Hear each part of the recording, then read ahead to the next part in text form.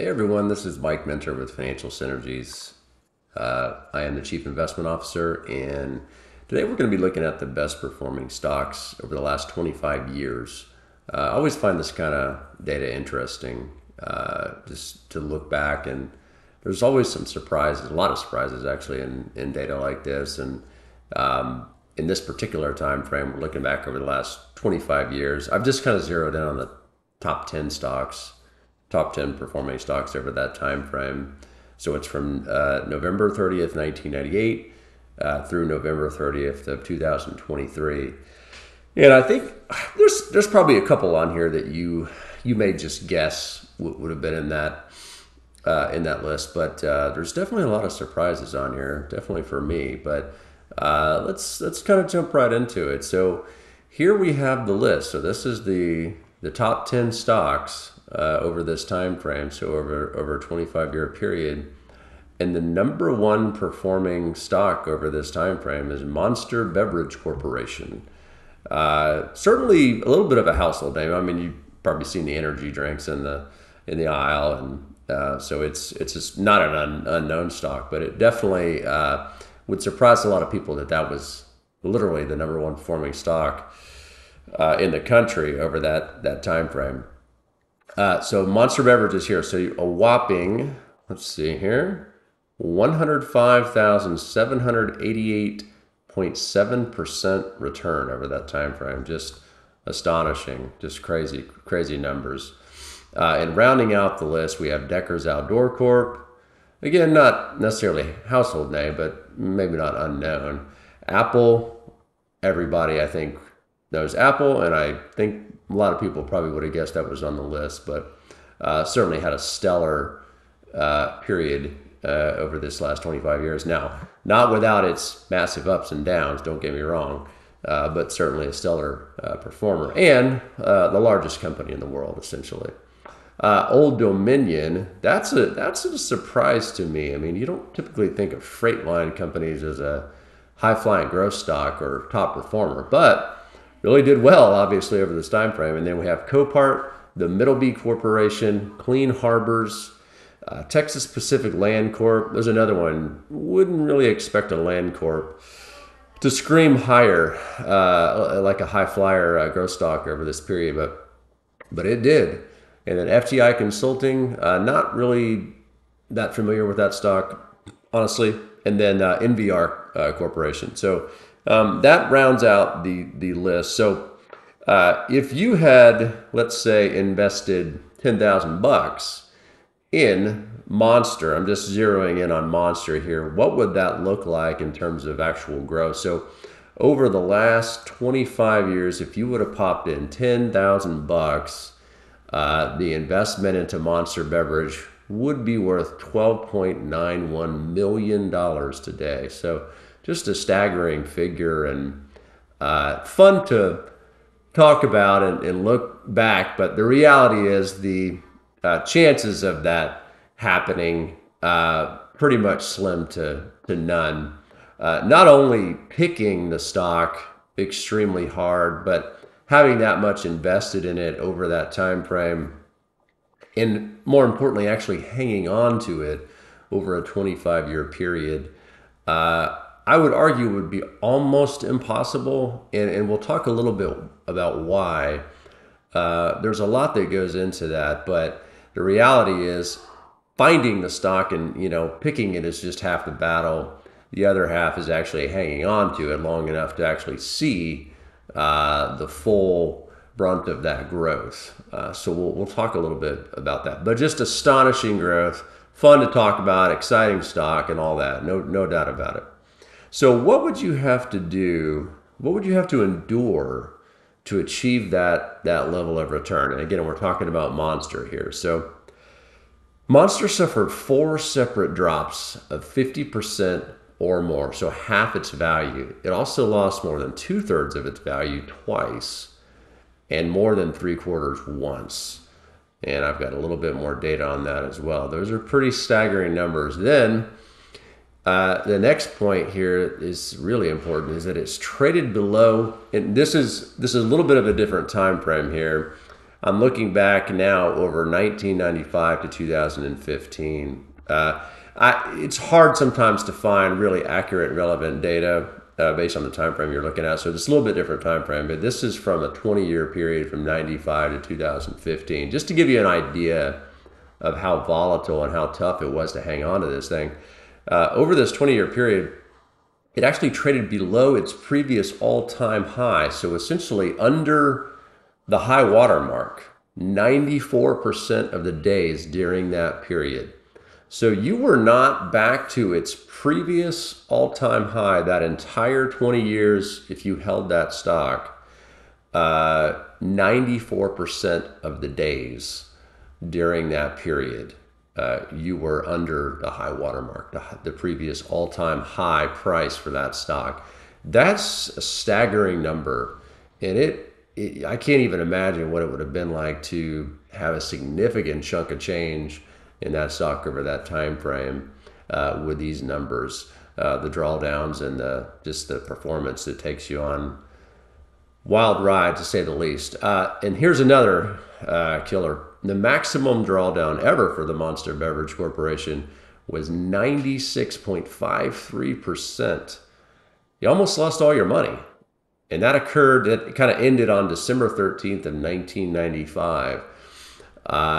Recovery from that point took 2,045 trading sessions. It's almost 6 years to get back to square one.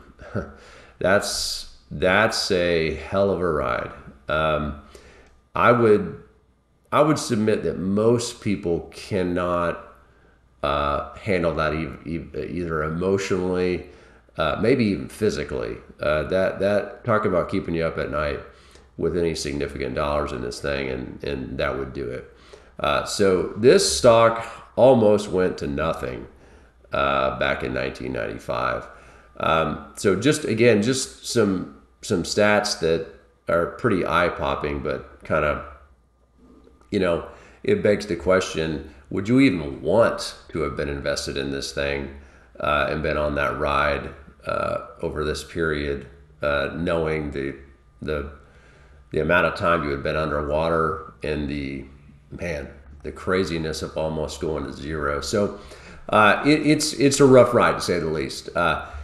So some key takeaways here. Let's talk about a few things here. So number one is picking top performing stocks is really hard. I think that probably goes without saying, but I do think that sometimes people assume that picking winning stocks is easy, and the reality is it's not only hard, but it's extremely rare. In fact, most professional, actively managed funds, they underperform the broad markets. That's just a fact. It doesn't mean that there aren't those out there that do outperform. They do, but it's extremely rare. So it's very, very difficult to consistently, and it doesn't mean that it can't happen in isolation. It does all the time, but consistently over time, for relevant time frames, it's just really, really, really difficult. Does it mean you shouldn't own stocks? I absolutely believe you should. I believe it's the great, stock market, the greatest wealth generation machine on the planet.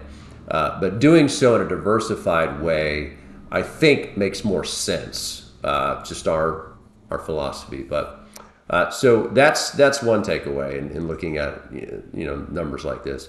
The other is that most stocks actually underperform the broad market. So I think sometimes this comes as a surprise as well, but the truth is that most publicly traded companies, they're kind of duds. They don't tend to outperform the broad market. In fact, there's a huge chunk of them that just flat out cease to exist or end up being delisted from the index itself.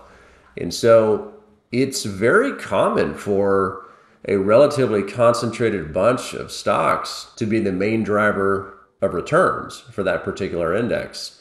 So what that means is what's left over, again, they tend to be duds. And think about all the thousands of stocks in there that you could have selected based on any number of really great analysis that just end up going absolutely nowhere. And by not diversifying or, maybe going too concentrated in one area in a basket of stocks or, one stock, you've foregone what could have been some really great, meaningful returns. So it's a risky venture there. And then, of course, not only picking stocks and is hard, but hanging on to those stocks is even harder, because we've seen the ride that they can take you on. And it's not just isolated to Monster, of course. There are plenty of high flyers in there that have lost almost all their value at one time or another. I mean, some big names in that category are Amazon and Netflix. Even hanging on to those over the long term has been a rough ride if you didn't have anything else around it to cushion it, or you were too concentrated. So even household names, high flyers, massive companies in isolation, they're tough to hang on to. They really are.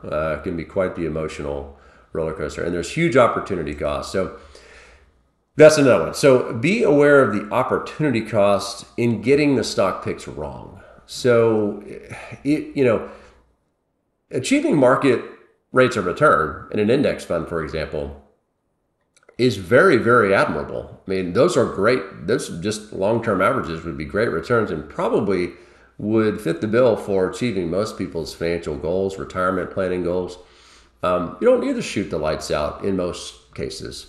I can't speak for everybody, but I think for most people, achieving a respectable rate of return, a diversified portfolio using possibly exchange-traded funds, mutual funds, things that will give you broad exposure to stocks and asset classes, for most people is probably the way to go, because the opportunity cost in getting it wrong, it means you can't retire, or it means that you, even worse, you end up losing money rather than actually making any gains at all.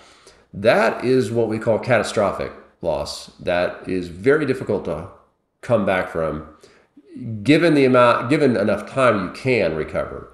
But as you get later on in life, it becomes very, very difficult to overcome bad decisions like that. So just be really, really careful with any level of concentration or individual stocks.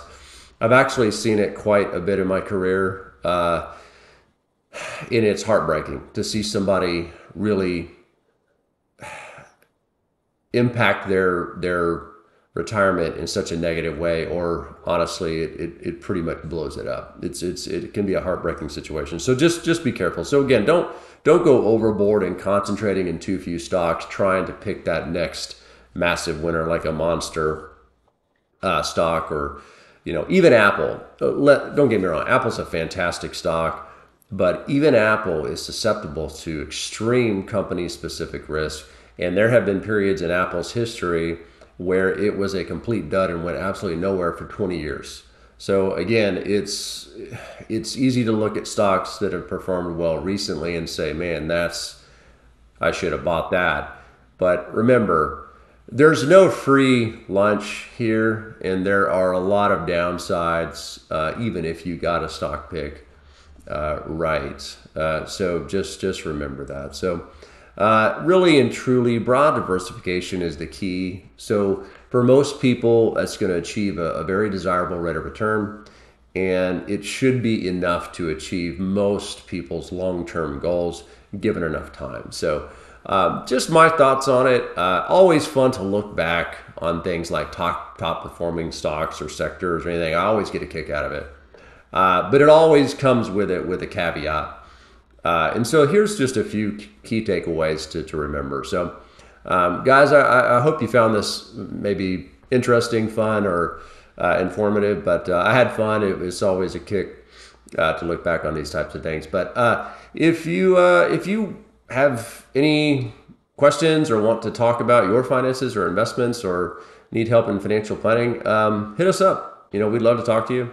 If you don't mind, hit that button down there, that subscribe button in the video area down there, and if you enjoyed this type of content, and subscribe and keep watching our videos, and we'd love to hear from you. Okay, guys, thanks.